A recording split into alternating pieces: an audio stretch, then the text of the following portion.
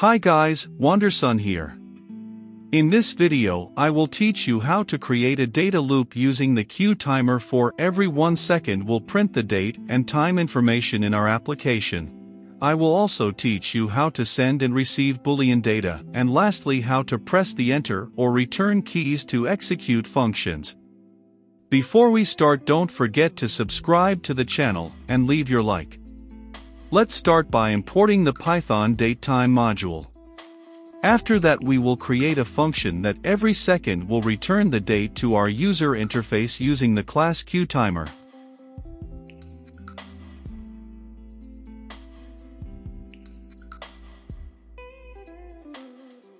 Import the class QTime and QTcore. After that, we will use the function's timeout and connect to execute the function that we will, and use the lambda function for that.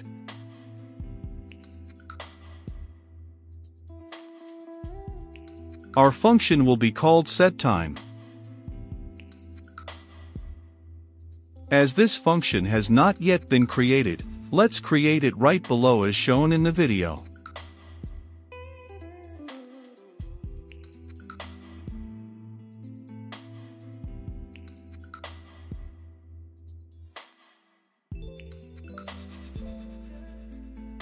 This function does not need any slots because it will only send data to our user interface.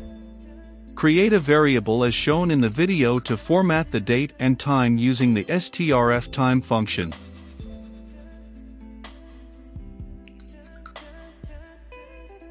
And I will use the print function to test if everything is working correctly.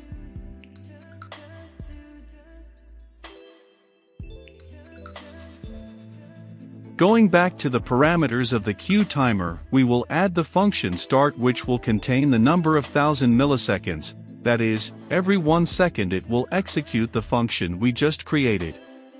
See that when we run the application, the data is being displayed correctly every second in our output. Now we need to add this time information to our user interface. Let's create a signal called printTime that will be responsible for sending this date and time information to our application.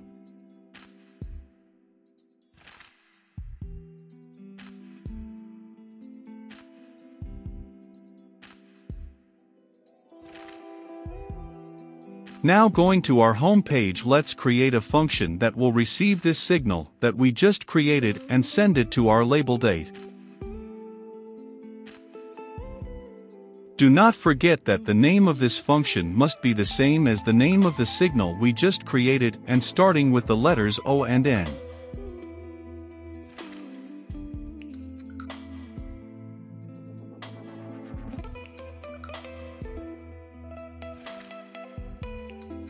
When we run the application, we can see the time being applied correctly to our user interface.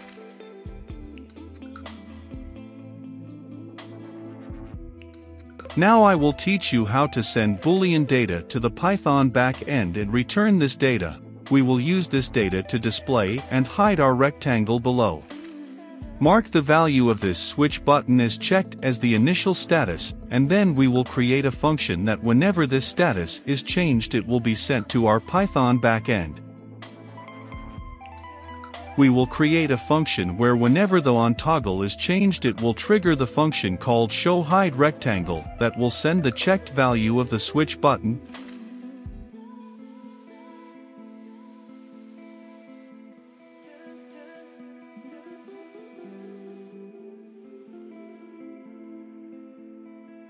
Now let's take this function out of our Python backend.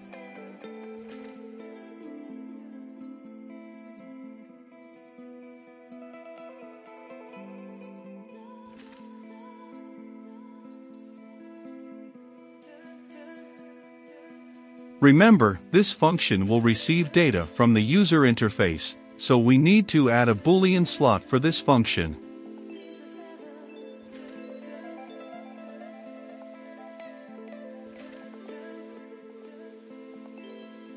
So let's print a message on our output saying whether the rectangle's visibility is true or false.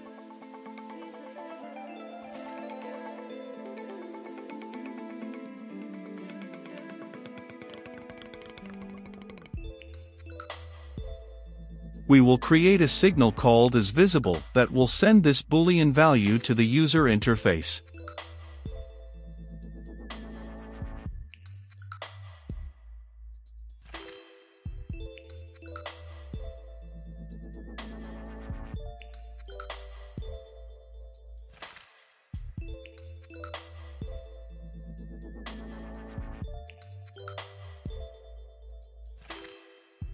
Now we are going to create the function within our home page that will receive this signal that we just created.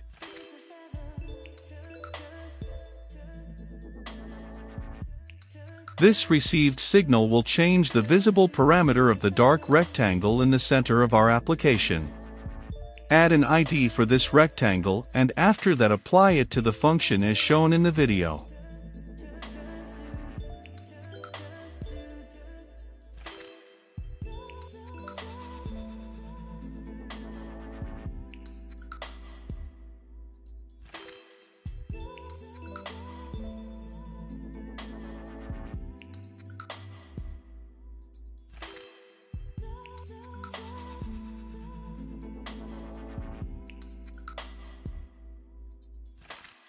Now when we run our application we see that the visibility is being changed successfully, and see that the output is also displaying the information correctly.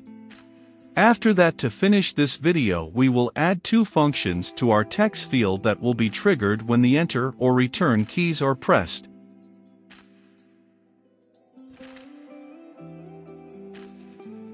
Add the onEnter pressed function that will execute the welcome text function whenever the enter key is pressed.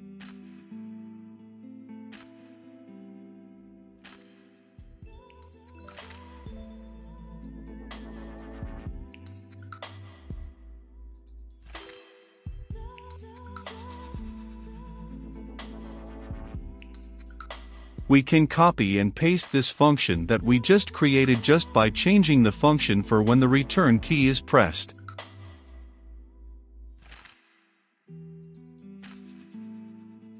Now when we run our application we see that all the functions that we created in this video are working correctly. In the next video, I will teach you how to create a simple text editor using this user interface that we created during this course. Thanks to all Patreon supporters. See you in the next video.